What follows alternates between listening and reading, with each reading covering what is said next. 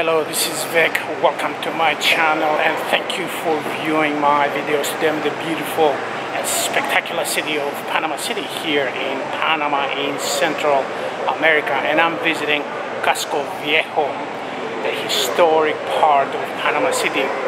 It was established by the Spanish after 1671 here on the Pacific coast of Panama.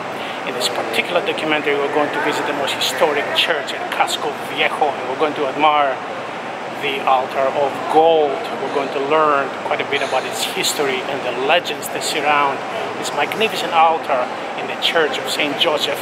Let's go for a tour. Let's do it.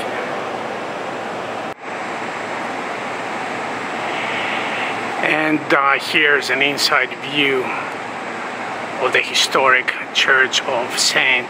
Joseph, built in the late 17th century in the area of Panama City, now known as Casco Viejo, known as the Old Compound.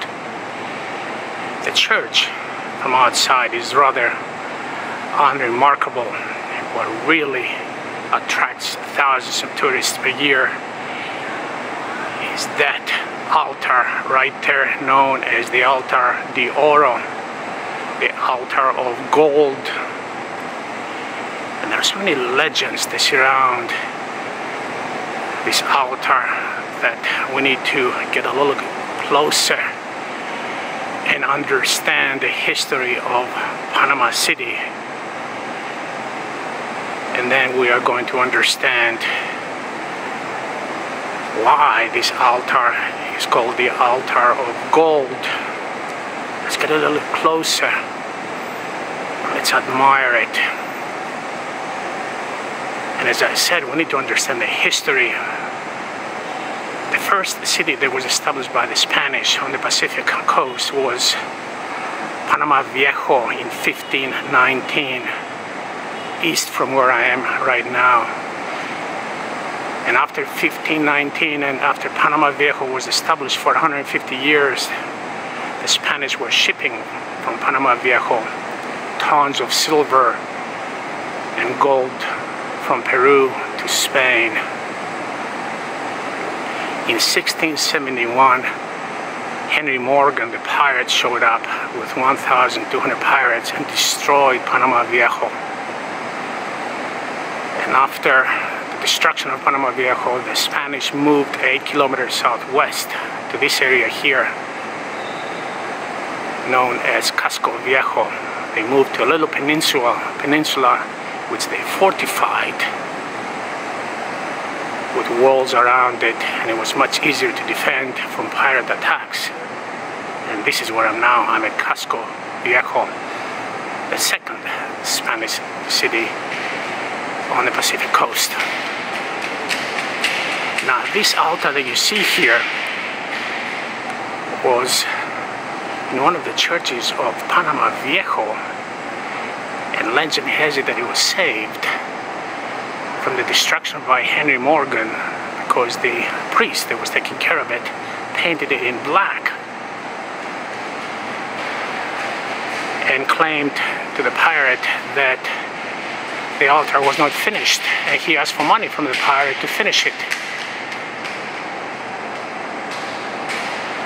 A legend mentions that the pirate Henry Morgan actually contributed so that the altar gets finished. Of course, the altar was finished. It was just disguised. And when the Church of San Jose or St. Joseph was built here at Casco Viejo, the altar was moved here. It stands at about 10 meters in height. It is absolutely tremendous, and it is made out of gold leaf. And the details is absolutely beautiful. We cannot go any closer. This is as far as we can go. So thousands of tourists come here, to admire the altar of gold at the Church of St. Joseph. The architecture of the church is not exactly remarkable. It doesn't have a particular style, except for the altar of gold and some of the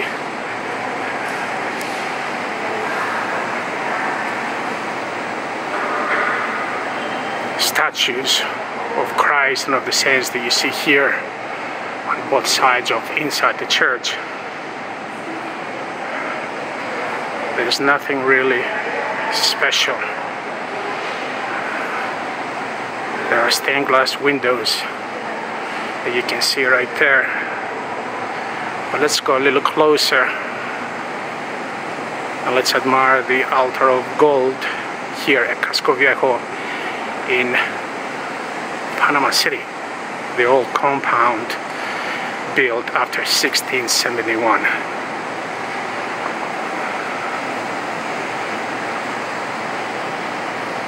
This is Vic. Thank you for joining me all the way from Panama City in Panama in Central America. Bye bye.